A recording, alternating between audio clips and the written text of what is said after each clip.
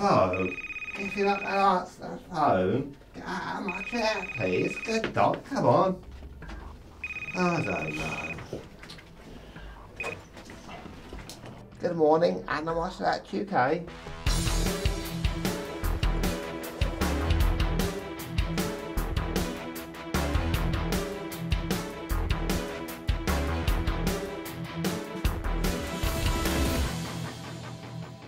At the time he was 7 months old, and he used to just go out in the garden, and I could quite easily call him when I needed him to come back and, you know, keep him in for his meals and everything.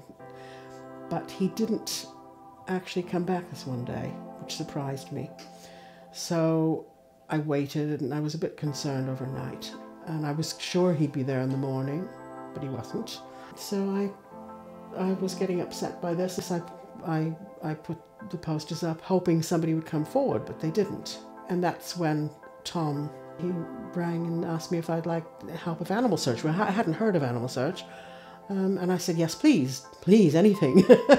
Oh, I was very relieved that there'd be somebody who could help me, because, you know, just a few homemade posters in the village, you don't know whether you're going to get anything. And after a week's time, you know, having not found him and he hadn't come back, I was getting really concerned. And this was like a godsend. Tom arranged for me to have posters and leaflets. We did go around the village door to door trying to see if anybody had remembered seeing him. It obviously did the trick, because, you know, if you have these posters with a free phone number, people see it, and this is what happened. The farmer who found him saw his photograph and thought, that looks like the cat that I saw in my barn, and obviously they rang, you know, the number, the free phone number, and I was just over the moon, absolutely.